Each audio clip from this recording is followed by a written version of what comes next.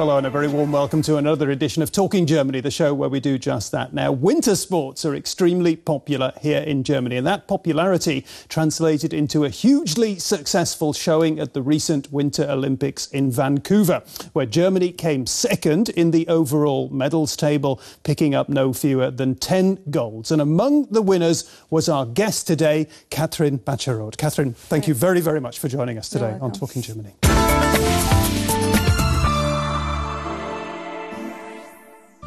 Katrin, where is it? Where's what? Where's what? Where's the medal? Yeah, it's at my mother's home. She has to show it to all the guys who want to see it. Oh dear, I was so looking forward to seeing it. You have to have told me. I didn't know that. Maybe I'll pop round one afternoon to your mother's house and see it. Yeah, they're lovely medals. Listen, tell me, we're going to have some of the viewers here. I've told them a little bit about your sport, about what you do. You describe it for yourself. What is your sport? My sport is long track speed skating. Mm-hmm. Our track is as long as a track and field track, like 400 meters. And we have several disciplines. It reaches from 500 meters, which is the shortest distance, to the 5 kilometers. Mm-hmm. And these are all individual distances for ladies. And then there's also the team pursuit, where two teams start on one side and the ones on the other. Yeah, so you always have that top and bottom picture on the TV screen. Yeah, it's like in cycling. And that's just 6 laps for about 2,400 meters. And the team that is the fastest will win.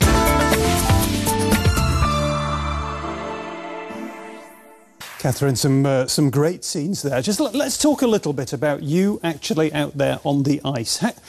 When you're going very fast indeed, what speeds do you reach? Oh, well, it can lead up to 60 kilometers per hour. 60 kilometers the fastest ones, yeah. Mm-hmm. But I think I reach 50 easy. Okay, and when you're going at that speed, what's going on in your head? Is it all intuition, or are you very conscious of what's going on? Are you making decisions? I have some points that I'm thinking about, but we are doing it every day, so we are used to it. So it's routine. Yeah, it's like routine. Ah, yeah. And is it routine? The three women, when they're out there on the ice together, is somebody the boss? Is somebody in charge? Yeah, we talked before about the tactic, and then we have a special order how to do it. We know who will lead which lap and who will change when and in which corner. And but there's not really one boss. We discuss it as a team, and then we decide what's the best. Do you send signals to each other when you're out there on the track? Is there body language going on? Yeah, that's pretty difficult because the audience is very loud, and so. In normal World Cups, it's not that way, so we can scream at each other. You can scream at each other? Yeah. You shout to each other and you say... Yeah, we say like "hep" when we are in the back, and they can develop more speed. And if we don't say anything, then they know they have to... And we have to know that we have to go slower. Okay. And, but in Vancouver it was not possible to do it with that kind of signal, and because the audience was so very noisy. So we have to rely on the coaches to show us. Yeah. When you talk about Vancouver, the final was extremely exciting. It was a very, very close thing. But let's talk about the semi-final. Yeah. Tell me what happened there. What happened? Like Anne Friesinger is like one of the biggest stars in German speed skating. A mega star. Yeah. And she got some problems. She had some technical problems and lost the contact to the group. Oh, we've got the pictures coming up. There you are, Katrin. Yeah, in the end, she fell. Mm-hmm. And we have to move with our foot as first over the finish line. And so she had to turn to have her foot in front. Because the timing chip that they actually get the time on is in the front, is in the boot, the transponder. The transponder is here. What is it? Right in the ankle. Yeah. Or on the laces. No, it's on the ankle. Okay, it was pretty spectacular. That's how you got into the final. That was where you got your... It was one part. We talked the evening before. We talked about it, and Annie had a very bad knee injury, and she said, like 80% I can't skate like 2 races in one day because there's a lot of liquid in her knee after a race, and then she can't move properly. So I knew I will skate the final, maybe, or as a B how did you final. feel at that moment? Yeah, that was a big deal. Yeah, it was a big deal. It was bad for her, but it was big for you. But you know, the A final where it went to get gold or silver, it was more easy to skate the B final where you have bronze or nothing. So I knew we have a medal for sure, and we just had to turn it into the right color. But it was the easier part. Exciting stuff.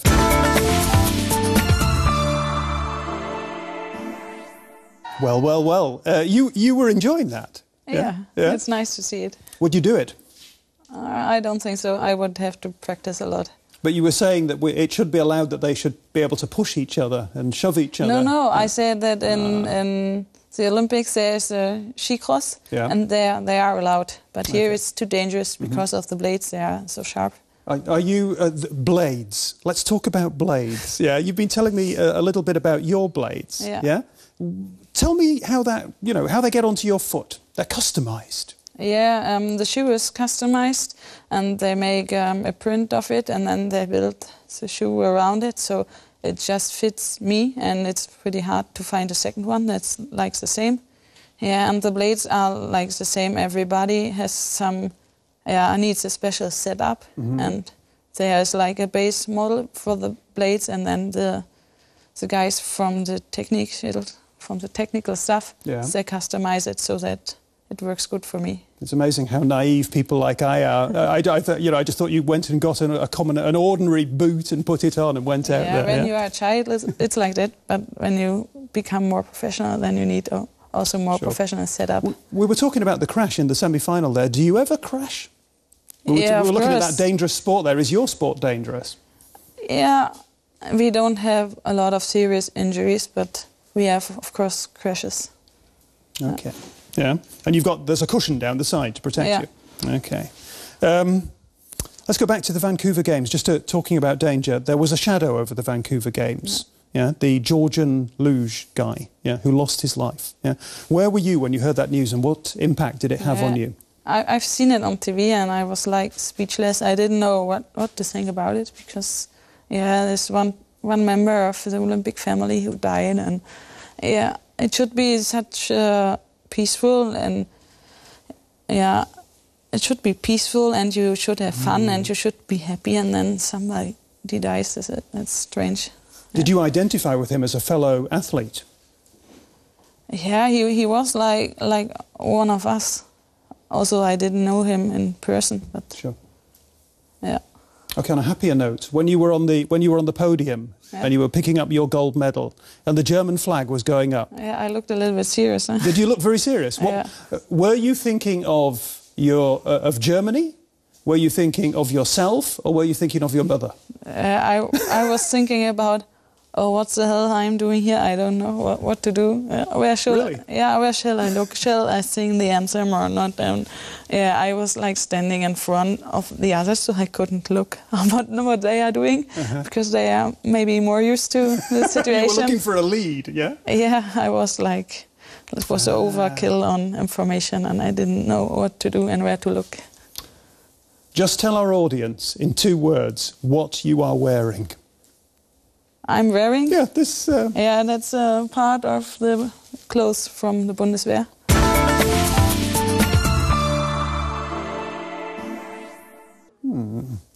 Can you march? Of course. Of course. That's easy. Proper, that's the easy bit. Yeah, because in speed skating we are also skating behind each other and have to have the same step. So marching is easy. Similarity. Yeah. Okay, so you can march. Can you shoot? Yeah. You can shoot? Yeah. Yeah? Can you get up at 5 o'clock in the morning and carry 15 kilos, 15 kilometres? Yeah, of course. Have you done that? Yeah, I think we've done more kilometres. And maybe we also did it at night, so not in the morning, yeah. So it's serious, yeah? This is real soldiering. Of course. Of course. And the Bundeswehr, they pay you a monthly wage. They look after you so that you can get on with your sport. Yeah. Yeah?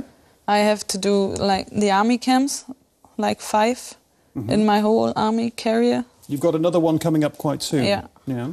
And the rest of the time I have to do my sports. My job is to do the sports. Do they pay you more for the medals you win? No. They don't? No. That's not very good, if that's part of what you're doing. Yeah? Yeah, but I am equal like other soldiers, so I don't get more money just because I have a medal. I just get, yes, a formal acknowledgement of my performance, and that's the only thing. OK. Change of theme. What did you have for breakfast this morning? Oh, I didn't have bread. You didn't have any bread? No, I had You're some... anticipating that we're going to talk about bread. You know we're going to talk about bread, don't you? Yeah. You're a big fan of bread? Yeah, but I like it more for dinner. For dinner? In the evening. In the evening? Yeah. These Germans, yeah? Well, it's not just Katrin. Germans in general, I can tell you, they take their bread very seriously indeed. Let's have a look.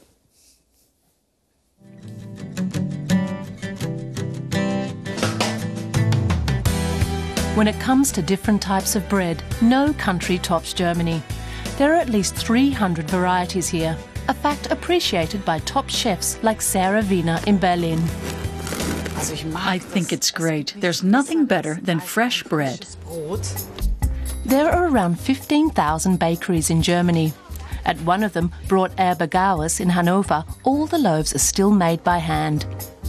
Master baker Jochen Gauss is making barley bread, a regional speciality using sourdough.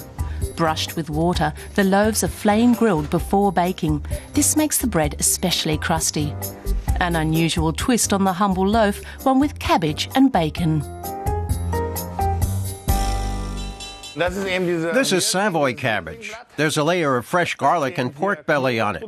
That's how bakers used to bake their bread in the old days, to protect the base of the loaf from dirt in a directly heated oven when they were sweeping out the coals and pushing in the loaves, so that they didn't turn black underneath. Instead, the leaves of cabbage would go black and be removed after baking. The garlic is our own addition. The loaves are then placed in the clay oven, directly on the hot oven plate, until they're nicely baked. The crust of the bread has a very distinct smell. Ah, the smell is unique. He and his 9 colleagues make at least 100,000 loaves of bread every day, delivering them to top chefs across Germany. Clients also include Federal President Horst Köhler at Berlin's Bellevue Palace, and the luxury Hotel Adlon, where the Spanish king once tried them. It is said that Hollywood star Bruce Willis even took a loaf home with him. Sarah Wiener serves Gauer's bread in her restaurants. If anyone ever said to me I could only eat one thing for the rest of my life, I would probably say bread and butter. In fact, most Germans would probably say exactly the same thing. German bread is very hard. Yeah, that's good. That's good. I don't like a soft and fluffy bread. Oh, you're such a German, yeah? Yeah. It's hard to cut. No, you just need the right German knife. It's hard to chew. No, it isn't. It should be fresh, but... It gets very dry very quickly. No. It depends on what you put on the bread. Yeah? Yeah. You're putting up a very good battle for German bread. Yeah. Diet. Diet is a serious matter for you. Yeah, not, it's kind of important because it depends. We are working with our body, so we have to take care about our health, and nutrition is important for this. That sounds a little bit sort of half-hearted, you know. When I talk to, you talk to a professional footballer these days, and they say everything has changed in the last years. Suddenly now, diet is 30% of your performance. Yeah, we know what we have to eat before, during, and after competition, and that's very important. Yeah. Because sometimes you need more carbohydrates, and sometimes you need more proteins, and we get some. reports for this. Okay. We get advised how to do this. Yeah. So you've got a pretty clear image of what's going on there. Yeah. Yeah, I know what I should eat, but sometimes I just need some other food. Chocolate. Yeah. You're a chocolate fiend, I have heard. Yeah. Unfortunately, I'm not allowed to eat as much chocolate as I want. I have to do you did a very good training, so you're a good girl. So you reward yourself with a little piece of chocolate or a bar of chocolate? It depends on how good I was. Huh? Really? No, not really. We're talking about food, yeah? And I would like to ask you, how hungry are you? How hungry are you for further success? Yeah, of course. I gain the best you can reach as an athlete, but I want to show that it's just not a one-day success. I want to show that I really earned it, and it's not just coincidence that I got it. You're 28 years old. Yeah. When in ice skating is, when is the age where you're beginning to think, I'm past my best? Yeah, there's no special age. We have some older women skating, some are around the 30 years, and we also have the Czech girl, Martina Saplikova, or the German, Stephanie Beckert, who are around 21. So there's no special age. But I think you develop from year to year, and normally you get better from year to year. So you're aiming for Sochi in 4 years' time? Yeah. Next Winter Olympics? Yeah. Gold. That's what you think about when you're falling asleep at night. You've had your chocolate and you've done your training. No, in the moment I'm just thinking, relax. She's in a bit of a burnout phase at the moment. She was telling me before the show, all the pressure, and she got a bit tired. And details of what we were talking about before the show. I'm penning a blog about Katrin, which you'll find on the Talking Germany website. Check it out. If you're into Talking Germany, you can find out more on the internet. Your host, Peter Craven, is keeping a blog on the many shows and guests in the series. Find out more about what happens behind the scenes, gossip, experiences, how the whole show is put together. Just visit blog.dw-world.de/talkinggermany, and you can tell us what you think about the program there too. Time for our Talking Germany quiz at the end of the show. It's a tradition we have. I give you 2 questions. You give me an answer, yeah? What do you prefer, Katrin, racing on your own or racing as part of a team? Yeah, both has advantages, but I like more skating alone. OK. Where would you prefer to live? Vancouver, Canada? You were telling me about the hospitality of the city, or Berlin, Germany, your hometown? No question, Berlin. You're an East Berliner, aren't you? Yeah. Yeah? But I'm a born Berliner, that's important. You're born in Berlin, born and bred in Berlin. Yeah, I'm a really Berliner. OK. Hard, brown, chewy German bread, or lovely, crisp, white French baguette? Bread, German, hard, brown bread. You're a real patriot, aren't you? Yeah. Skating or soldiering? Skating. Skating. Yeah, without a doubt. And tell me this is the big question. You've been telling me about your ambitions, about your hunger for success, yeah? Was this your last gold medal, or is this only going to be your first gold medal? Well, that's a hard question. It's a hard question. I hope it's the first. OK.